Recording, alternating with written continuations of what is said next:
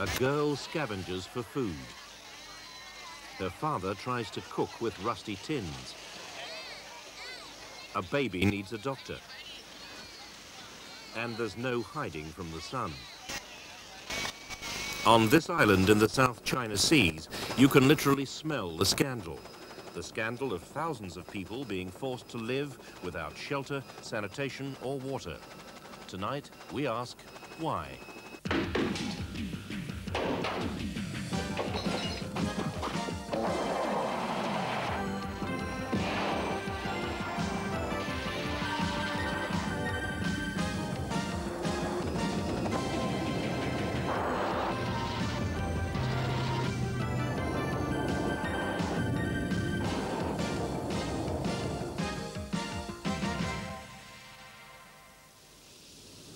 Rescuing and rounding up Vietnamese boat people has become a full-time job for the Royal Hong Kong Marine Police.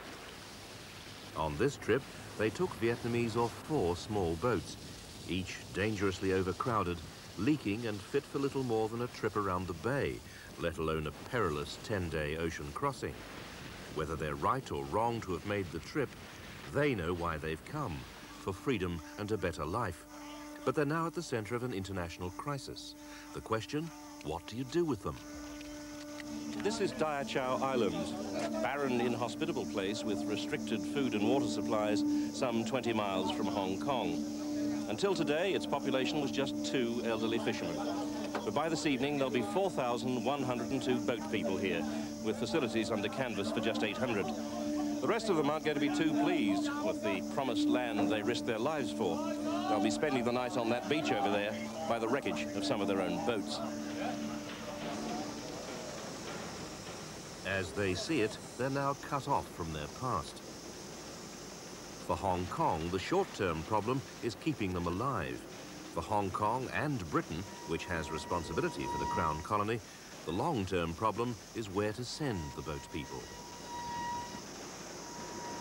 This was the issue addressed last week at an international conference of foreign ministers in Geneva. Vietnamese boat people who found a new and permanent life in the West were there to protest that nobody must be forcibly sent back, repatriated to Vietnam. The Americans supported this view, but Britain's Foreign Minister, Sir Geoffrey Howe, disagreed. Vietnam must accept that no country has the right to export its surplus population to other countries. There is no future for those people except back in their own country. A hard line, but no immediate answer to the growing problem we found on the South China Seas. Dawn last Thursday morning, the day the politicians met. These people had been at sea for 11 days. Some hardliners in Hong Kong have even suggested the boat people be machine-gunned before they can land. Within minutes, the police were towing in the next group. This canal barge, with the women and children already taken off, had been found floating engineless, just drifting towards Hong Kong. The 220 on board have paid around £300 each for the trip. As they get off, they're arrested. Faced with 500 arrivals a day, the Hong Kong government feels it has no choice but to get tough. Up to a year ago, all boat people were regarded as refugees, assured of a permanent place in the West. Ever since the fall of Saigon, this was all they wanted, a guarantee that if they survived the journey, and nobody knows how many boats have sunk, they would have escaped from Vietnam forever. But with the new arrivals regularly filling police landing craft, the rules have been changed. Now, for these people, the future is as uncertain as was their life expectancy on those tiny, tatty boats. The only certain thing is that they're going to Dia Chow Island, where they become a British responsibility. The new policy is that one day, but nobody knows when, these people will be vetted. Those who can prove they're in fear of political persecution at home will be allowed to stay. The rest will be sent home. When or how hasn't been sorted out, because world governments can't agree. This is the first day of the filling up of the barren island. Each person is carrying everything they now own.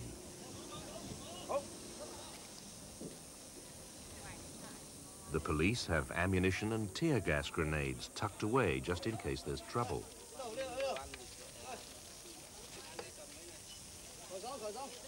The first priority is food. Once a day, each person will be given a tin of mackerel and a packet of custard cream biscuits. The local police take no chances. Health officers will be checking regularly for any sign of disease. Bubonic plague was diagnosed at another camp. Luckily, so far, it was a false alarm. Such is the life of refugees that each will soon be issued with a number by which he'll be known. In the meantime, a crude black armband is used to mark out the leaders. Tell them that they are all the leaders. They are responsible for feeding and water of all the people on this boat. But there's a problem with the food. It's far too fatty a diet for people used to simpler fare. And anyway, on an island without lavatories, the consumption of 4,000 tins of oily fish every day is bound to make sanitary conditions worse.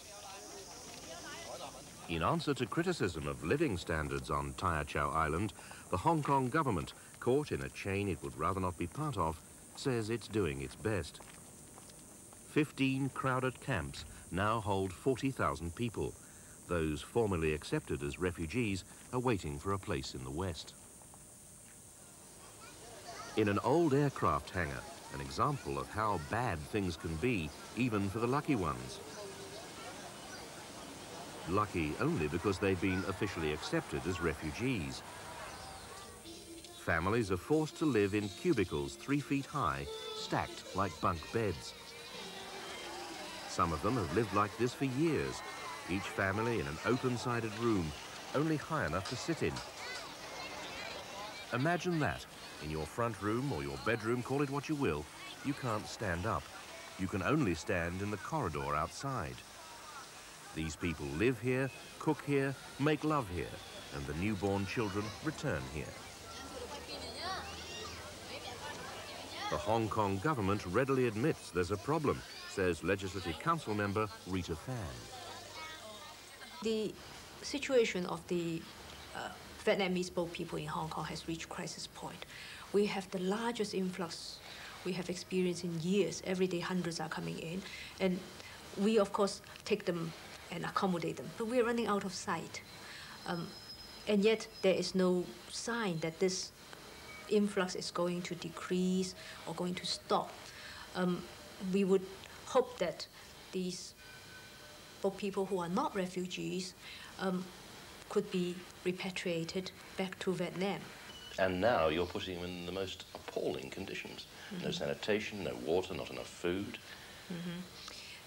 I don't say about not enough food, actually. We are doing our best. Is the best good enough? I mean, this is a pretty rich part of the world. Well, you cannot build camps overnight.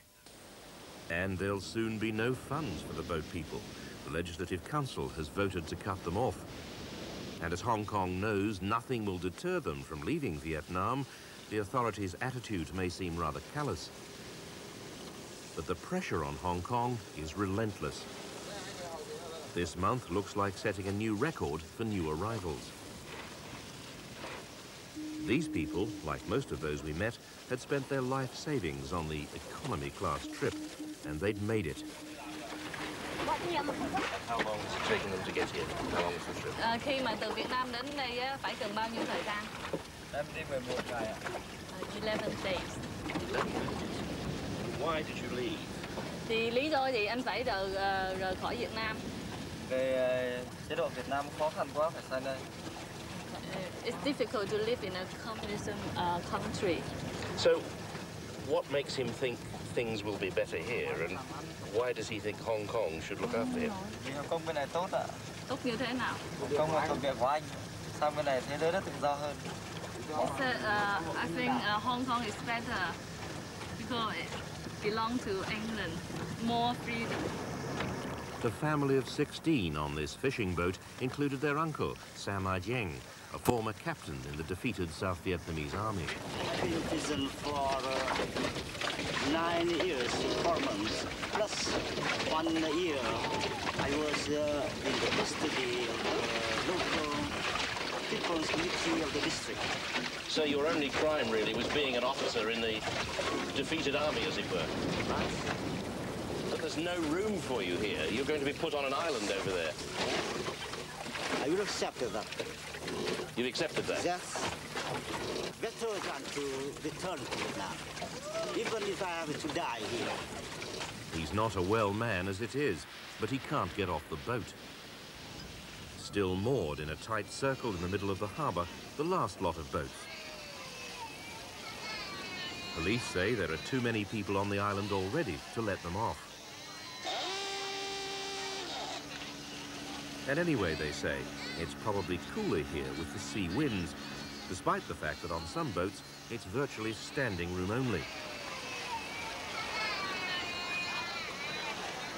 There's no privacy, and not having a toilet at sea is somehow even more humiliating than not having one on land. Back on the island, water is what's most in demand. Okay, later. Just tell this guy later. Right, we're doing it as quickly as we can. If he keeps out the way, if this guy keeps... Shut up! If this guy keeps out the way, we'll get it done all that much quicker. Shipping in fresh water and controlling its distribution is a major problem. The boat's leader will be over there already. Yeah, the boat's leader may be over there, but they've got assistants, so he can piss off. Yeah. There'll soon be enough drinking water, but water to wash with is out of the question. Right, you're not an assistant. Go. The 50 policemen on the island, none speaking Vietnamese, are outnumbered 100 to 1. Inspector James Turner from Glasgow is the man in charge. In a clear order, 2 by 2, 2 by 2. Or trying to be. Shut up! Shut up! Right. Mr. Trong, you don't mind. Go along. Shut up! Shut up down there and listen! Only assistants, the women and the kids away from there. And Mr. Trong, absolute silence from now on. I don't want any back chat at all. Yeah, I already explained for them, but they don't listen. What can I do, sir? Smack them over the head. Days after we arrived, a representative from Save the Children Fund visited the island. The conditions are much as you would expect on what is in effect a desert island. The people are existing on lifeboat kind of rations, that's biscuits and tin milk, tin fish and so on. There are no toilet facilities and the fresh water supply is poor. There's in fact no illness or disease at the moment and no signs of malnutrition. But clearly if the people stay there for some time, the conditions could deteriorate. Could you compare those conditions with others that you and your colleagues know of in other parts of the world? They're certainly much worse than any of the refugees or asylum seekers in Hong Kong at the moment. And they're clearly worse than, for example, the refugee camps that one has seen in the Lebanon, where the Palestinians are. The irony is that Hong Kong is a very rich city, despite being one of the most crowded places on Earth. It's that wealth which poses the question as to whether they're really doing as much as they could, or whether to some degree they want the problem to look bad to get international help. Here at Sek Kong, another incomplete attempt at a short-term solution. Behind a ring of barbed wire, this is the place where the next 7,000 or so Vietnamese boat people are due to be put. They call it Tent City, and it's on an old airfield in the middle of the new territories. But in the face of a chorus of protest from local residents, the authorities so far have been unable to use it.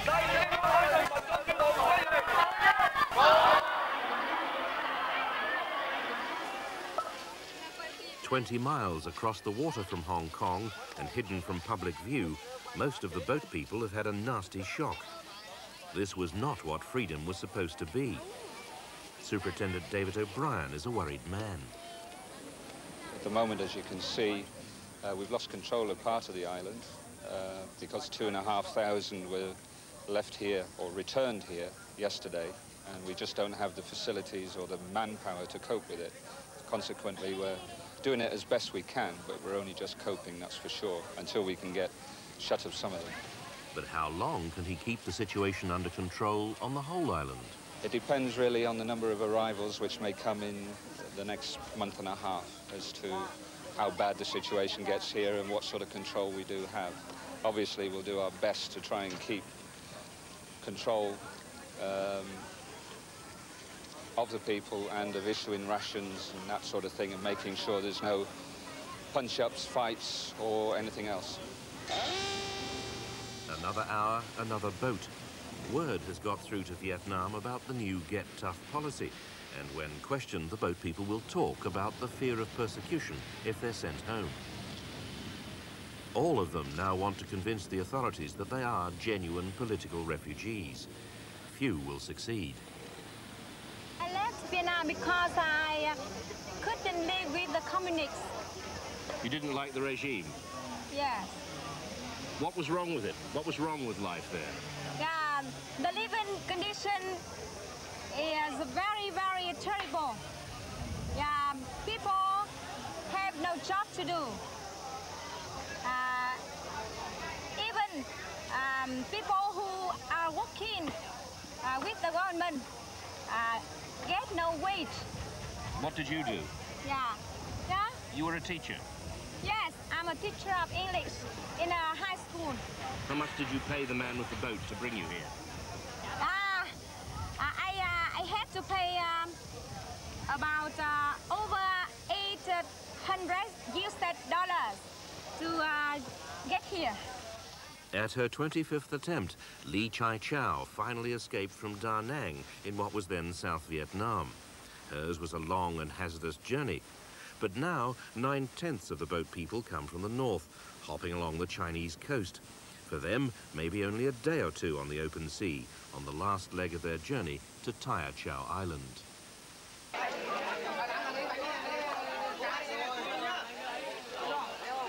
On this day, they'd run out of food. 145 people didn't even get their tin of mackerel and packet of custard cream biscuits. Once again, the situation came close to getting out of control, though the police were prepared. At last week's Geneva conference, some countries, like Britain, agreed to accept a limited number of boat people, though few of those actually want to come to Britain, and some promised money to help build more camps. This outcome, according to Hong Kong's coordinator for refugees, Michael Hansen, is a disgrace. It is. We've been left to deal with a very difficult situation. They're arriving in large numbers and there's no real prospect of them being resettled. And of course, when they arrive, this comes as a terrible blow to them. Yes, this is not paradise found, is it? No, it certainly isn't, and nor are the camps, of course. And they find themselves in camps for quite a few years, facing the prospect of repatriation. The simple truth is that the West doesn't want them. It's not so much compassion fatigue, but the compassion is being directed elsewhere. For example, the United States wants to resettle Russian Jews rather than Vietnamese people. Yes. That's the reality of this. What should the United Nations be doing? The United Nations should be helping us build these camps and man these camps. We have a serious manpower shortage and we're short of funds to build camps. They should help to do that. They should help us feed these people and provide medical care to them. They can do all of it. They do some of it at the moment, but they don't do enough. And in the case of the international conference and the search for a solution, they could have done far more. The conference was the result not of a United Nations initiative, but of a Hong Kong government and an ASEAN initiative. The United Nations were reluctant at first, and they've had to be dragged to this. We need a new solution, and they have to help provide it. All around him in already overcrowded Hong Kong, Michael Hansen is responsible for even more overcrowded camps for boat people. Though to be fair, none so far is as bad as Tai Chow Island. This is Sham Shui Po Detention Centre, where more of those without official refugee status are being held. Once again, the living space for each group is barely 3 feet high. But they do have adequate food, water and sanitation. In the harbour, disused ferries have long since been filled to overflowing. Britain, Australia and Hong Kong say these people must be sent home. America and the Soviet Union say repatriation is inhumane. Vietnam will take them back if a $1,000 bounty accompanies every one. It's all over the heads of the boat people, sheltering and sweltering under improvised blanket tents. Rita Fan, who agrees with the principle of repatriation, finds Vietnam's proposition offensive. If it is seen as a way of making more foreign exchange available to Vietnam, then who is there to say that the Vietnamese government may not resort to using their own people as a means of getting the valuable foreign exchange that they needed? So we have to be very careful as well. A dangerous and an outrageous precedent if Vietnam demands $1,000 each to take back her own people. For the best part of a week, we've been watching as the boat people have flooded into this island. It's immensely hot and sticky, and the conditions have deteriorated as the population has risen. It's now something over 5,000, and they've had a very hard trip across. Visiting doctors have patched up the obvious wounds, but the much-needed aid staff from Save the Children and Christian Aid have not yet arrived. Food is short, there isn't enough water, certainly not for washing, and there are no lavatory facilities. The ruined building behind me has become a stinking latrine, and there's a growing fear of disease. A child scavenges for food on the shoreline.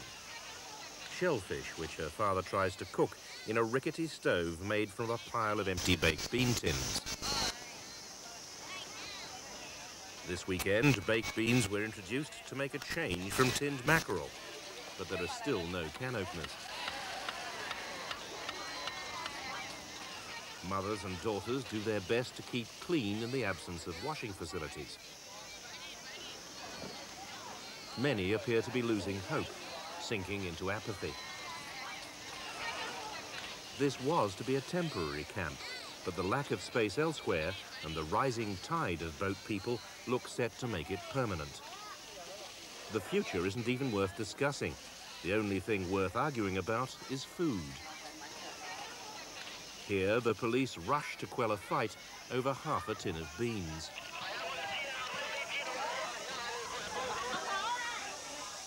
It hardly seems possible, but conditions here behind the beach are even worse than they are in the camp proper under canvas. Here, there's no proper shelter, there's no bedding, and when it rains, the brown earth turns to mud. So at the moment, the new arrivals, and there were 343 of them last night alone, are left moored out on their boats, unless, of course, they fall ill or their boat sinks, as the one behind me did just the other day.